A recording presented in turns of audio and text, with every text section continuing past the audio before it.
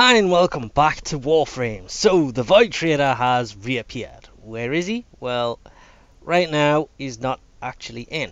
I can't see. He's gonna be here in 2 minutes. Ah, I've gone too early, haven't I?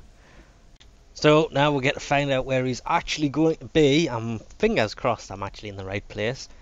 I tend to get it right sometimes, and yay, he's on Saturn, and somebody's left their Kubro here. Wait, you're my Kubro. You're the wrong colour. Why'd you change colour? Why are you doing Hello, why are you doing rings around me? Okay, I think my Kubro's on drugs. There you go. Good girl. I think that, yep, Fluffers is a girl. So, what has the Void Trader brought for us? What? The Prisma Daedalus chest piece, which kind of looks pretty cool, but it's only 150 ducats and 100,000 credits, so that's not so bad. Oh, it's actually going to be bringing more of the electrical mods in. Voltaic strike is the melee. There it is. It says melee. It's 60% electrical damage and 60% status chance, which means next time could be the rifle one. Everybody wants the rifle one. Ooh.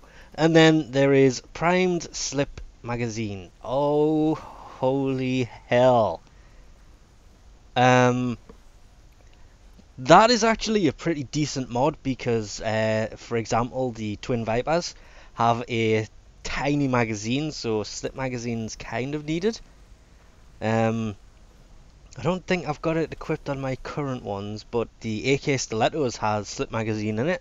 So a primed version of it that goes up to 55% magazine instead of, I think it's 30 the normal one goes to. And it's only 280 ducats. That's more like it. That's more like what the should be like. The primed ones should be sub 300. The special ones should be 3 or above. Unlike normal when they bring just total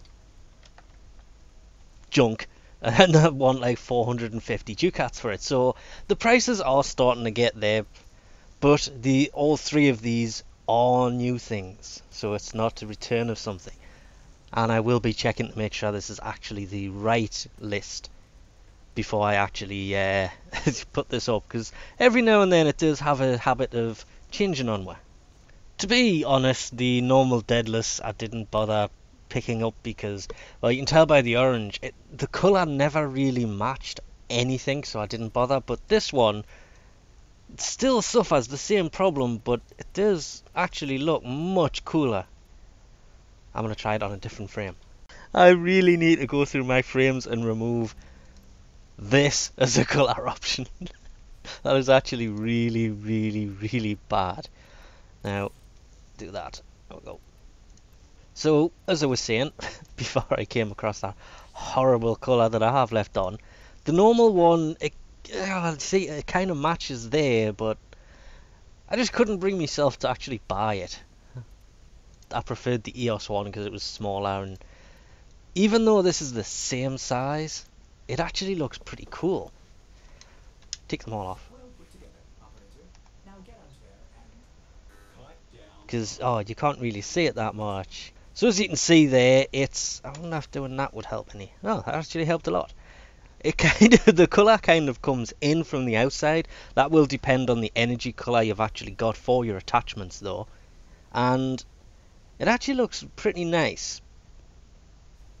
And it's cheaper than buying the normal one, and it looks nicer than the normal one. So this one could be worth picking up. And that's pretty much it. He's going to be here for 2 days, so he's going to leave on Sunday and will obviously not be back for another 2 weeks from today. And they are worth it. As I said, the slip magazine, it's going to be worth it if you use low magazine sized pistols. Otherwise, that's kind of a meh. I'm not sure about Voltaic Strike. Personally, I'm not going to pick one up because you only really need one. Unless you use Helios using the melee weapon, then you need 2. But 1 will do. If it was the shotgun or the rifle, I would definitely be picking that up, but unfortunately I did the event. So if you didn't do the event to get them, yes. If you don't have one, yes, that is actually a really nice price at 300 ducats and 150,000 credits. And the chest piece does look pretty nice, I'll admit that.